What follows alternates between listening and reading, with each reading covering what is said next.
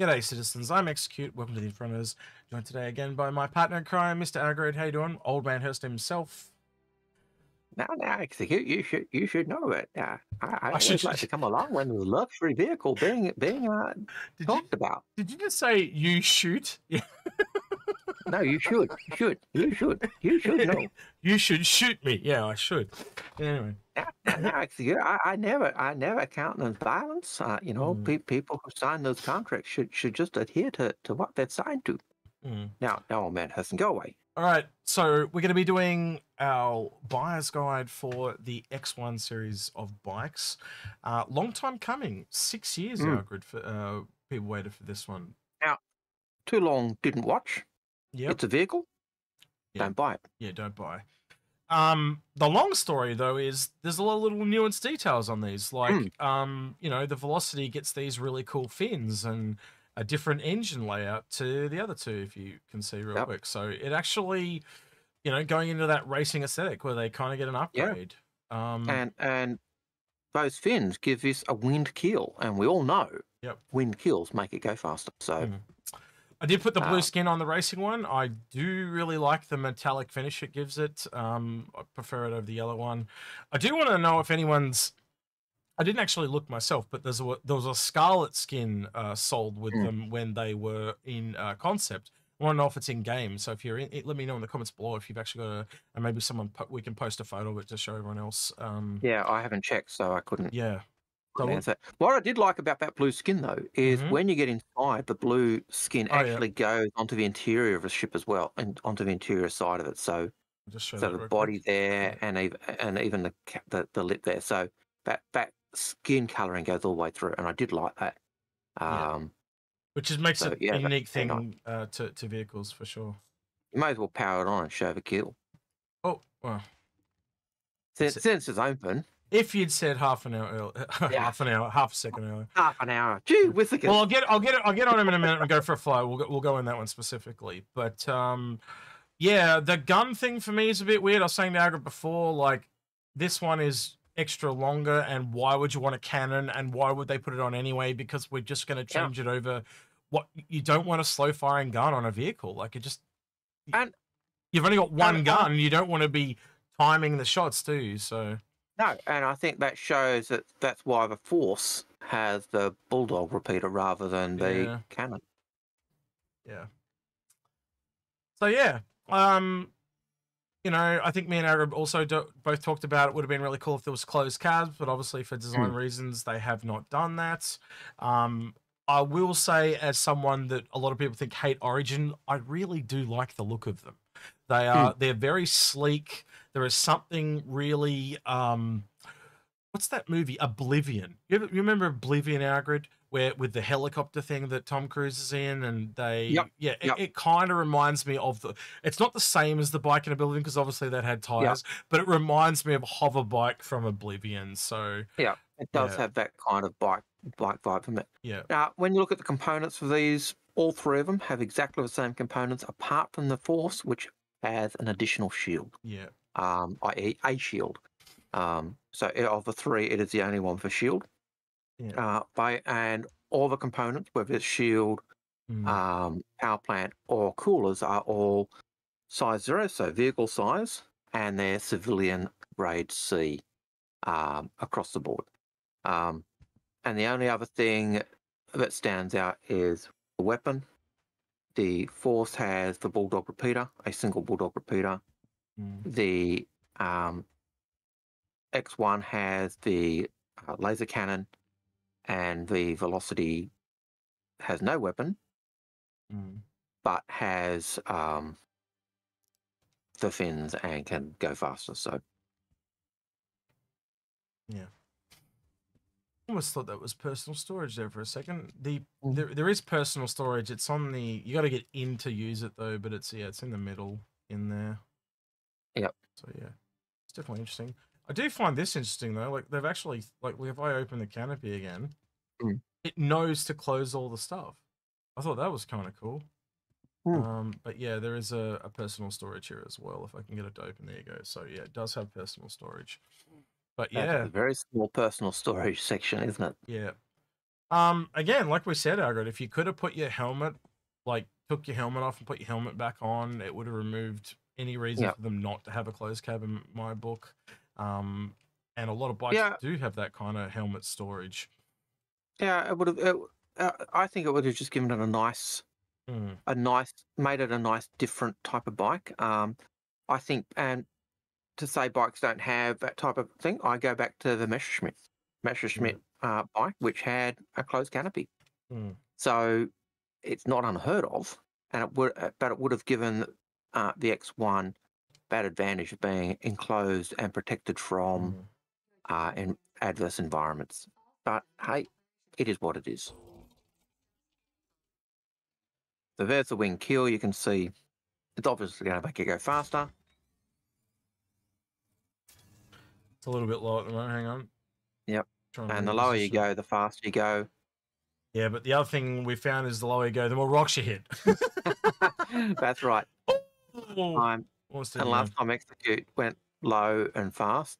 And I just exploded. Within 5 seconds, he found a rock and blew up.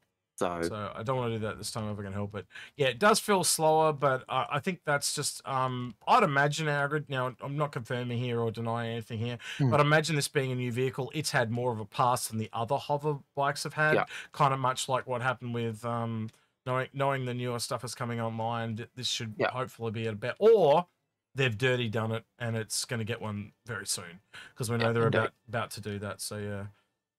But even there, like I know I'm only wearing a light helmet here, but when we looked at this before, I was actually in it with a heavy helmet, and it would still cover my head if you kept sweeping it up to go under there. So yeah, just something I would have liked to see. It would have been a nice little thing. Made the Origin much like the G12. Our Origin would have had that thing where we've got closed cabs because we care about our people type of thing, and it would have been nice. As a nice little extra. It would have been a nice little tip of the hat, wouldn't it? Well, it also means we might get another bike from another manufacturer that does that eventually. But yeah, we'll have to wait and see. Now, we've got a Pisces here. Why have we got a Pisces here, X? Because we actually found that this thing does actually fit in the back. And we got it in, and we got it closed, and we were able to fly off with it on. And so I thought I might try and do this again and not explode. We'll try. Now, I reckon it might be easy to get the X1 version in. Yeah, well, I think the X1 certainly, because... Oh, you mean the... Well, I'm trying to work out what's better, the gun or the fins. Now, we had more room. Oh, I'm just going to do the Force. Put the Force. We did get the Force in. Use the Force. And it was a fairly close fit, but we figured we could have got it forward a little bit more than we did. Yeah. So my thinking is... longer is better than the extra fins. Wider, yeah. Yeah. I do wish I'd turned the engines off on that thing. I thought I had, but clearly I did not. Welcome. Yeah. So let's just... Whoop.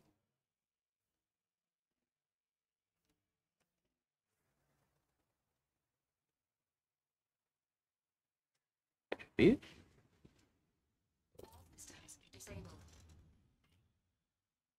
I think the last time I got out, it popped me through the roof. So we'll see what happens this time.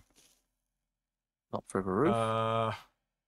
But it took the ship's taken off. Okay. Not good. Not good. It did work last time, but it's clearly not good. It did work last time. This time it sunk through the bottom of the ship. So, but it does actually fit. Yeah. So let us know in the comments below how if it worked out for you. Clearly didn't work out for me and Algared the best, but yeah. So it's going to be an interesting little bike. I thought it was a bit weird how with the extra gun on it, it actually looks too long for the ramp. Not the ramp, the elevator on the 400i. It's obviously designed for the 400i. I think it'll add a lot of functionality to the 400i, and it's no longer included in the price of the 400i. They've separated it, which I found kind of interesting as well. I didn't think it was ever included with the 400i.